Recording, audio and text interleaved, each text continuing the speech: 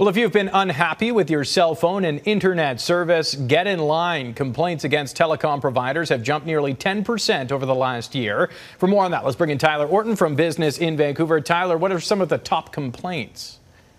Well, it might not surprise you, but when we look at the report from the Commission for Complaints for Telecom-Television Services, that's a mouthful, I know, but they are pointing to wireless problems. They also cover complaints with regards to internet services, but it's wireless number one with regards to cell phone bills as well as contracts after that.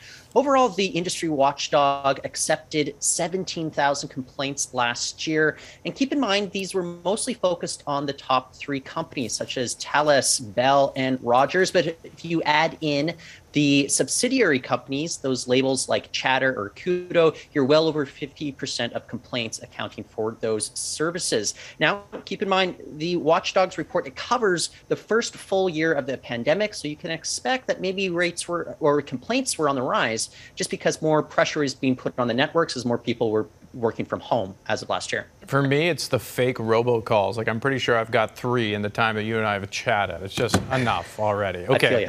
About you and I talked about a BC company, Damon Motors, a few months ago, and their new facility coming to Surrey. Well, now they've got a way to pay for it.